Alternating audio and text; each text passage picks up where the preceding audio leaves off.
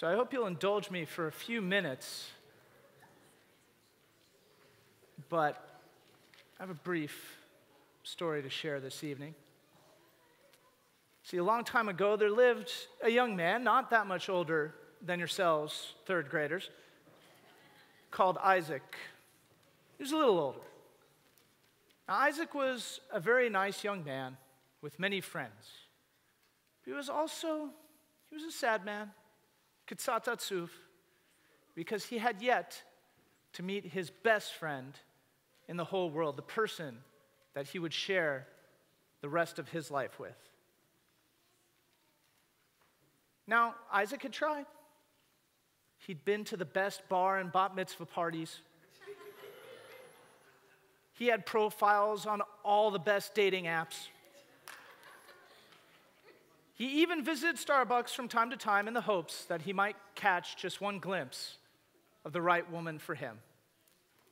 Hey, at least he got his pumpkin spice latte, right? But so far, nothing had worked, and Isaac was a little desperate. And so he called upon his good friend, Eliezer, and asked him for help finding the right type of girl. And Eliezer said, have you tried talking to a girl from the town where your father grew up?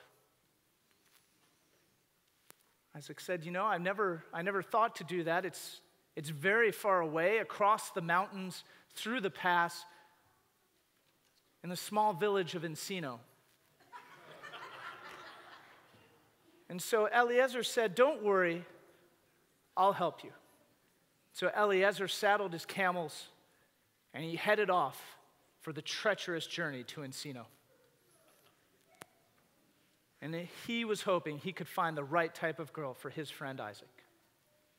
And because of how long and arduous the journey to Encino is, Eliezer got very thirsty.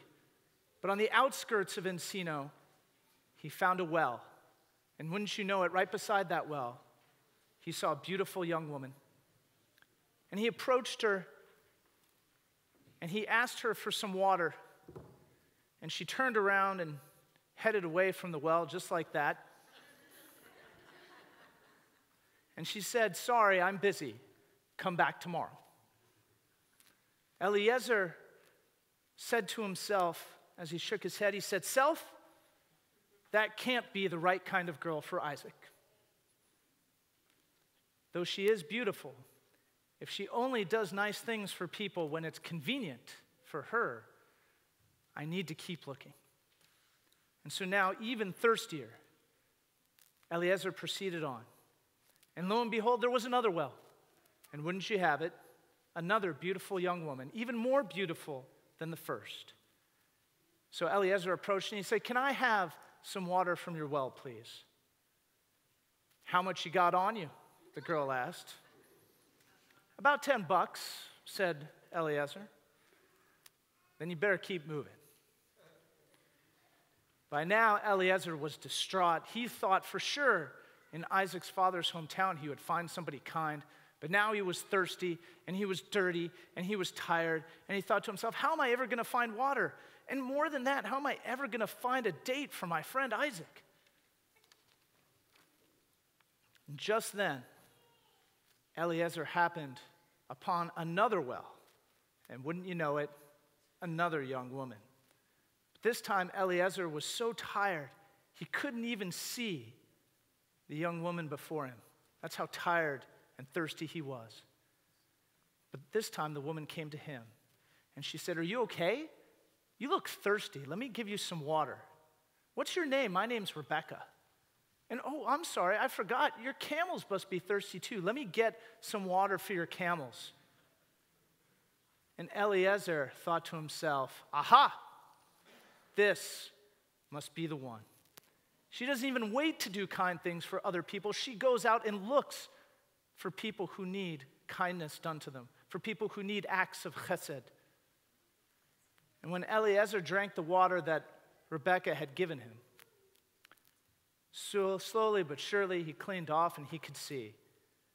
And he looked and he saw that the girl's inner beauty radiated forth in her outer beauty.